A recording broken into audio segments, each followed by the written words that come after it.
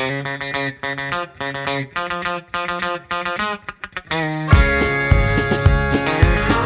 in the last video, how'd you guys like that dually swapped excursion? This thing's gonna be absolutely sick when it's done. Excuse the train coming. But the reason why this project is going so slow and here and there and all of that, pretty much we are trying to do this as cheap as possible. I bought this thing for 1,200 bucks. We already obtained a free dually axle. We've obtained a 6.4 power stroke to go in it, and on top of that, I bought the thing for 1,200 bucks, and there's a good V10 motor that runs strong, and these things always have trouble, so here's a good V10 and a good 4R100 transmission. Figuring I can get 1,200 bucks for both of those, we so far have an entirely free limo project, so we're gonna try and keep that rolling. We're gonna have to spend some money here and there for like the dually flares that are gonna get made for this and other stuff, but yeah, we're keeping that thing like as budget friendly as possible. And then a lot of you love the addition to the fleet. I can't wait to get digging on this. We'll get digging on it very, very soon. It's bright today, but I think first step on this rig right here is figuring out the transmission issues, and we can take care of that pretty quick here. But there's a whole thing about that depending if we're gonna fully build this truck or half build this truck, because if I drop that pan, I might as well get a, you know, a pan with a drain plug on it already, so we might be doing that as the first upgrade to this truck. Because if I end up fully building that truck, whether I really want to do a set of compounds on it, I really do. I want to put a set of compounds on it, and I want to personally tune it myself. I can also second gen swap it and just make it mean, nasty, throaty, do all that. So I don't know which way I want to do it yet, but I definitely want to put a turbo kit on it and build that thing all the way up. And then another thought I had on that recently is eventually, not anytime soon, but after I go through, build it all, do something like I did to this truck, and actually maybe give that away to one of you. I don't know. But if I put a turbo kit or anything on that truck, that transmission will not hold stock, so I will have to build the 48, which is no problem. But if I fix the solenoid to just have it drive now, and I don't put a deep pan with a drain plug on it, it just makes a mess the second time around, knowing that I'm gonna have, chances are if I'm gonna blow that tranny, so I'm gonna have to end up building it. So I think, yeah, we'll just put a pan on it. Anyway, today, we're back in the 7.3 here. Now, a lot of you have loved this build. I honestly love this truck more and more as I do random things here and there to it. But as you can see on the odometer, a while ago, we hit 250,000 miles on this thing, 275. And I've replaced about everything on this truck except the fuel spring. And I think that is where I'm having issues with this truck. Check this out. So this is pretty much the only problem I've ever had. I replaced everything that would solve this except that fuel spring and a couple other things. But it shouldn't take this long to crank and fire.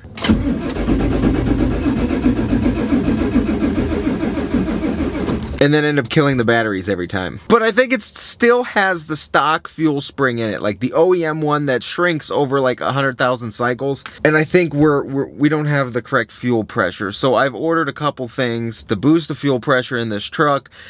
And the stage 2 injector should get fed the fuel it should be. And I think this thing will run even better, perform even better, and actually lay the horsepower down. And there should be a very noticeable difference in this truck with like $100 in parts, which is pretty sick. So we're gonna do that today. Got the jump box connected. Let me see if I can fire this up.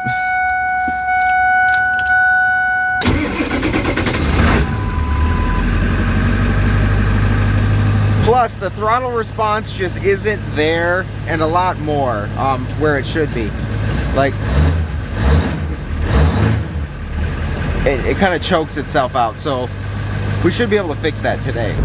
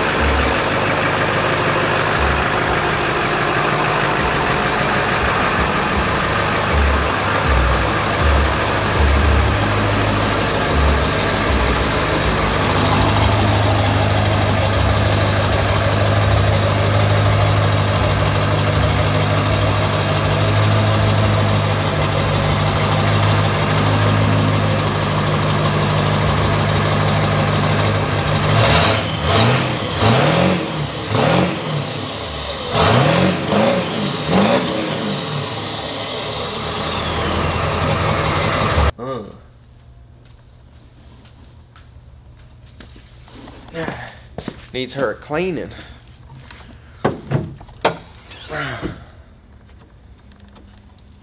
Nice.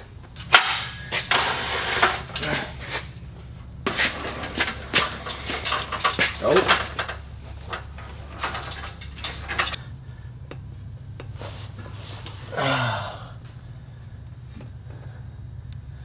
It's with the fuel spring.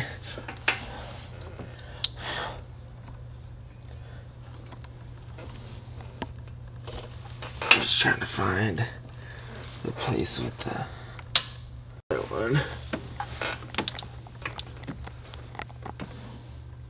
there. Wow. Kind of a pain in the ass, but we'll figure it out. Okay, everything I ordered from Riff Raff, and let's go through it real quick. Or not. How do I? Oh boy, oh boy. High flow CVD, high flow banjo bolts, nice, nice. And then this should be the, yep, springs. And I think we got a sticker. Okay, so anyway, let me explain what we got. Here's the here's pretty much the fuel pressure spring, return spring. Pretty much what happens is after so long, these springs just get weak. These are all different PSI. We're probably going to put the highest in there because of the injectors. But what happens is these springs get weak, and then it starts bleeding off PSI too soon out of your fuel bowl, and then you go from like 60 PSI down to like 40. Truck will still run, but not as well. So we're gonna do that. Factory one's just probably whooped, so that should give us instant help, regardless of what I do with these. And then I also ended up with the high flow CVD fittings. These right here, they're pretty much completely passed through. A lot of people gut these. But literally for full billet ones for like no money at all. Like I said, all this stuff together was like $100, so can't beat that. All simple mods, all simple things. Some people sit there and take the clip and hollow their factory ones out. That works too. This is just a brand new piece to me, so that's why I did that. And then also you've got people also drill these out. They're banjo bolts, but these are also high flow, so this will also help with our stage 2 injectors in this thing as well. But that'll give us more fuel. This will give us more fuel, and then this will also give us more fuel and pressure. So, but that's what's really cool about all these old things, is simple things like this can shake an old truck and wake it up completely. And it was only $100 too. So we're gonna dig into this. These two should be a little bit more complicated. This is so simple, but both of these will take a little bit of effort, but still not too bad.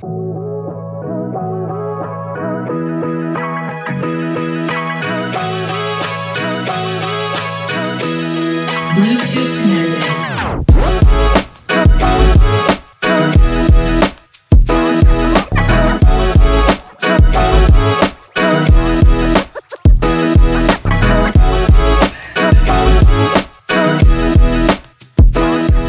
Oh my god, that's really just that tight?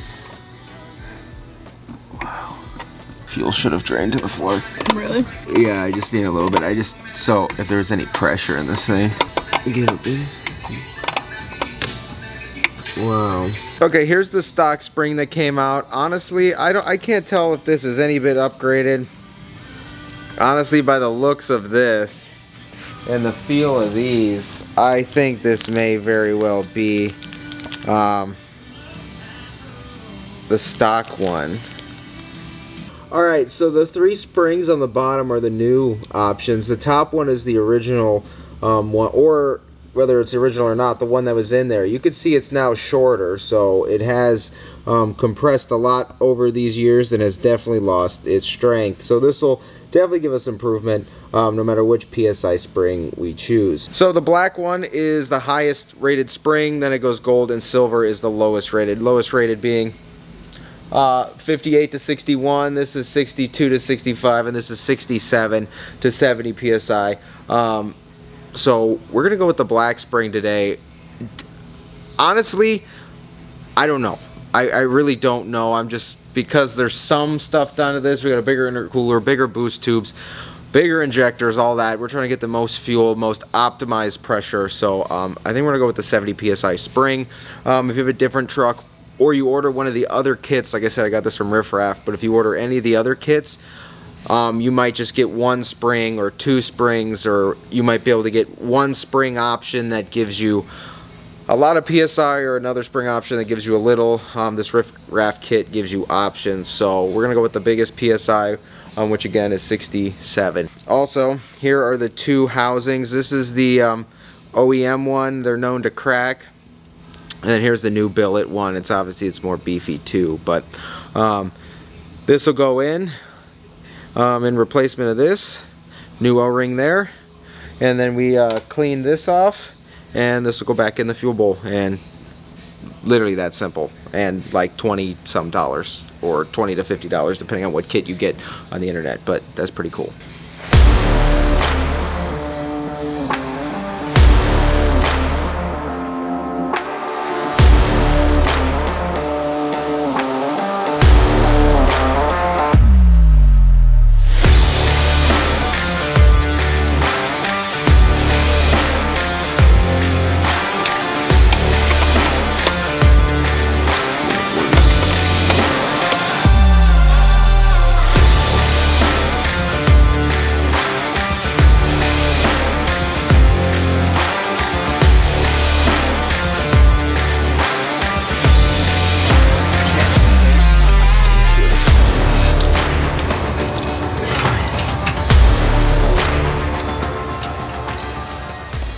Alright, okay, so in the instructions to do the CVD fitting and the banjo bolt, you gotta take the alternator off.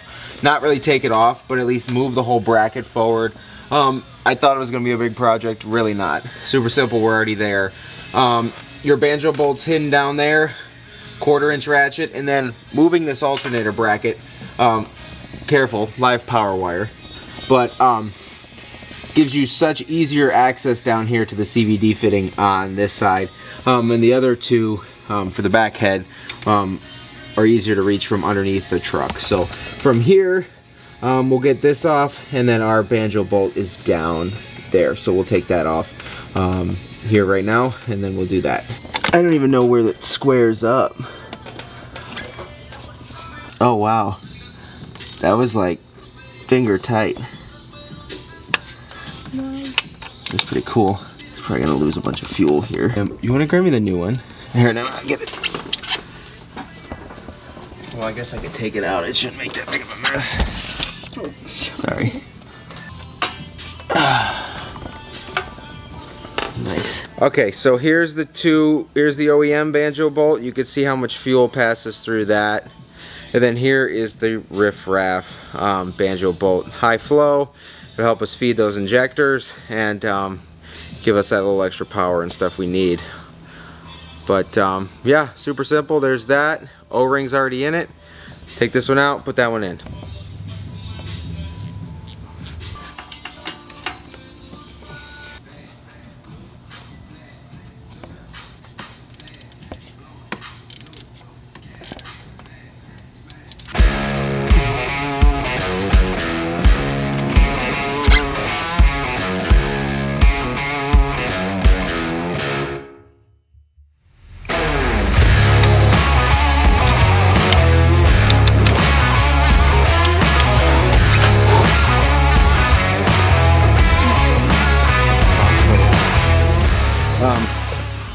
Here's the difference. You can see that screen. You can see right through that one. That's what you're kind of dealing with.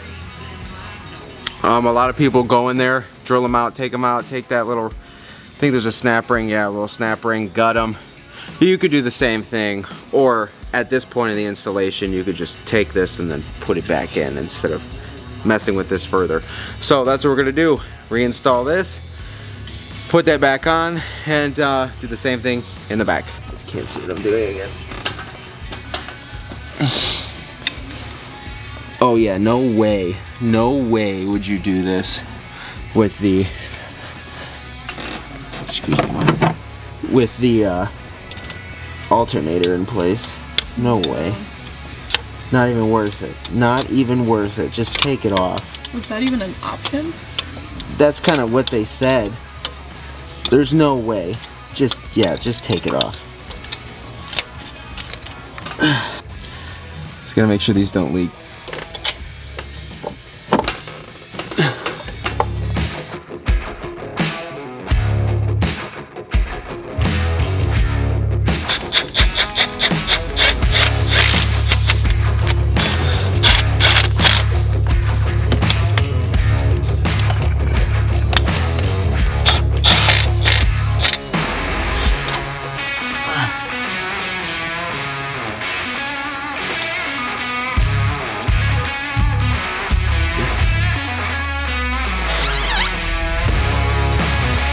Okay, so the other banjo bolt is on the back of the passenger side head.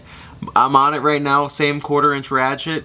You can break it free just like this. It's right next to the downpipe. If you look at the riffraff instructions or whatever, if you look at the riffraff instructions, it'll show you exactly where it's at. But it's there, and I think we gotta get the other fitting from on top of the motor. But this one's easiest to access from underneath. And just like that, like I said, they're not in there too tight. So you can do that and spin it out with your hand. And get fuel all in your armpit.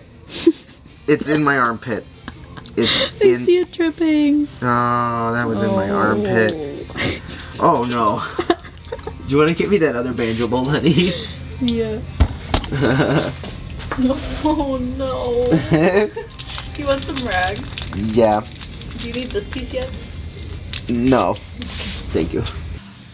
I'm gonna be with this one for a minute, I can tell you that.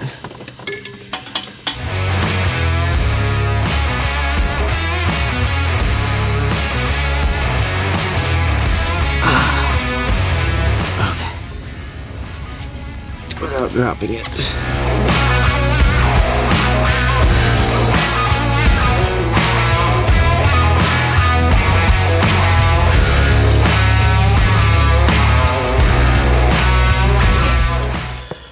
Okay, first things first. If you were currently building a 7.3, and you got the downpipe off, the turbo off, or you're gonna be doing the turbo, or you're gonna be doing an exhaust, or you're gonna be doing anything where everything's out, plenum gaskets, valve cover, pretty much where everything's out of the motor, do those mods. Because if I did that when I did like the whole turbo and the downpipe and all that, it would have made this so much simpler because you're not working in such a tight space. And honestly, for the front, if you're just doing the CVD fittings and not the banjo bolts, there's an option to do that without taking the alternator off. And if you want me to be honest, buy all 3 of these things at the same exact time if you're doing anything else to your motor, and put it all in while everything's apart, and it'll make your life simpler. We're gonna fire this up now, check for leaks. People notice after these things are done are like a quieter idle, better throttle response, and obviously just running better in general. So 3 simple things, like $100 some, and not really that difficult. I mean, it did beat us up, but it's not that bad. But let's fire it up and see, check for leaks, and then we can see how she's actually running.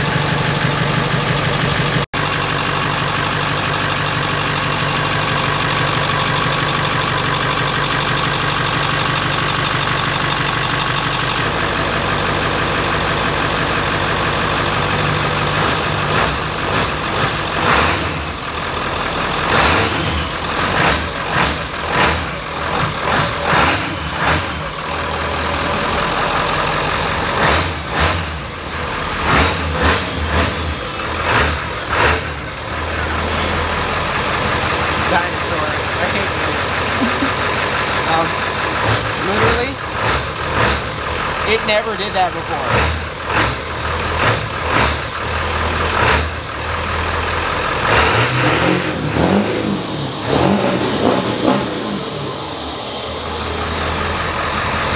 Probably drive this thing before it gets too dark. Yeah, that throttle response was just not there before at all. So if you guys remember, I bought a black 7.3 that I stole this Lariat interior out of. When I drove that thing, and it was in way worse condition than this, the throttle was so like there. It was just there. But this was so like something was missing this entire time, and I'm hoping once we close this hood and take it outside, that's exactly what we've been missing, and this is about to be fun.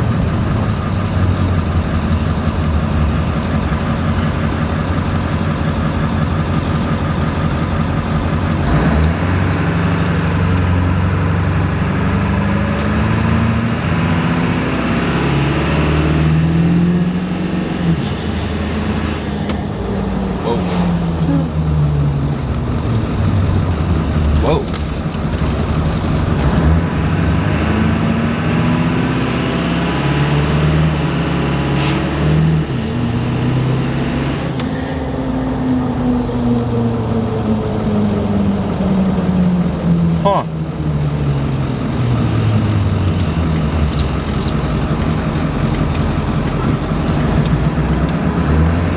Oh yeah. Oh yeah.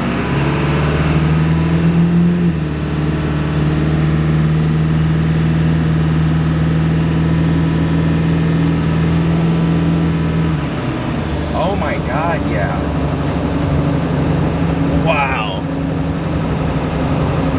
Honestly, truly, because I'm just trying to take it all in right now, but even just driving through that power band of just normal, non-wide open throttle,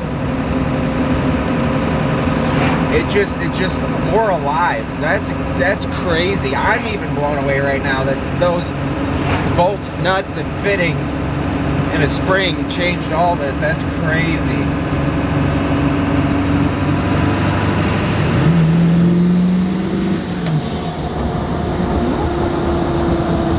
Wow. Wow.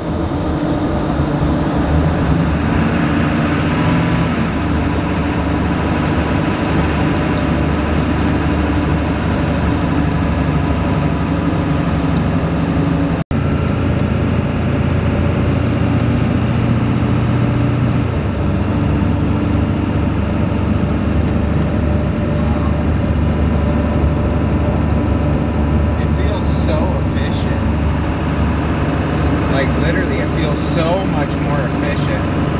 Easy to drive, not like a boat. That's crazy.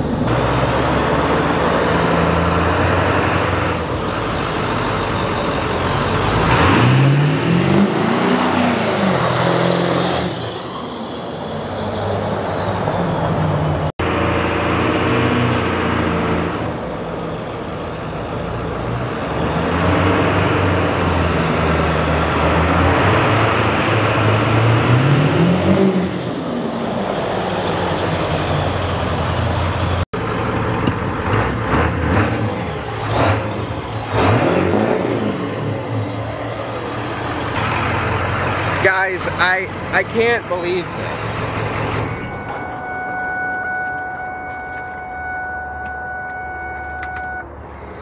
Whatsoever, honestly, that literally it was it was 2 like CNC fittings, 2 billet fittings, 2 bolts, banjo bolts, and a fuel spring. And this thing actually has some nuts to it now.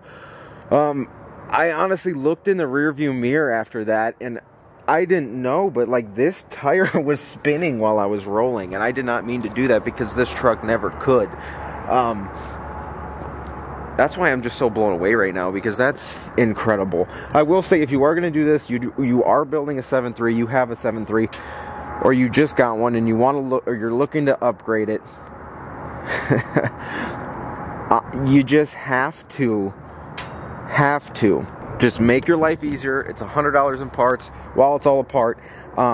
Do that, save yourself time, effort, energy, money, and just overall pain, if all that stuff was out of your way, or while you were doing everything else. Just knock those things out. It'll definitely just wake up an OEM truck with a bunch of miles on it, because all that spring is worn out. Those fittings also high flow, and clearly they clearly they work. For $100 they work. You'll see throttle response, the engine does run quieter and much smoother, and it actually has a lot more power now. Well, obviously I was missing out because I have the stage 2 injectors, the bigger intercooler and all that. But I was missing out because I just wasn't getting the right fuel pressure. So if you guys are looking for a simple upgrade to your 7.3, or you're in the middle of building one and you're thinking about these pieces, just buy it, just do it. You will not be disappointed. Okay, so yesterday after we finished this up, drove it a little bit. It's definitely there now. It's wide awake. We pulled it in here. One thing I noticed even while driving it, I thought it was just, you know, getting some air out of the system. This thing has a little bit of a like a hiccup at idle, and doing some research, too high of a fuel pressure could cause that. So we're actually going to take that black spring out and switch it with the gold spring, which is the 65 psi, which also should match the fast, and should be pretty good for this truck. I said it ran super well, just a little bit of a hiccup at idle, and doing some research, seems to be too high of a fuel pressure can cause that. Swap that out real quick, black to gold, and this thing should be mint.